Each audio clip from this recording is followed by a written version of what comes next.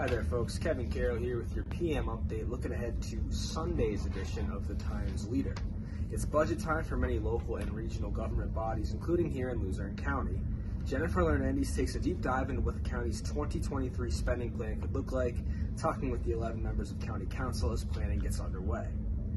On our Diamond City Partnership downtown promotion page this week, Ryan Evans talks with the owner of Dead Sled Coffee, which combines horror, heavy metal, and Java. State Senator John Udicek on Saturday announced the state's continued support for funding tourism assets in Luzerne County, with a $500,000 Marketing to Attract Tourists program grant being awarded to the Toyota Sportsplex on Cole Street. Bill Boyle has that story for you.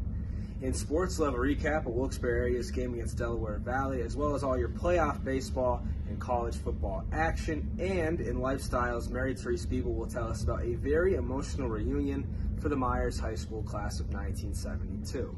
All that and more in Sunday's Times Leader. And remember, folks, if you're not already a Times Leader subscriber, all you have to do is call 829-5000 or head on over to timesleader.com/subscribe. That's all for now, folks. Thanks for watching. Enjoy the rest of your day.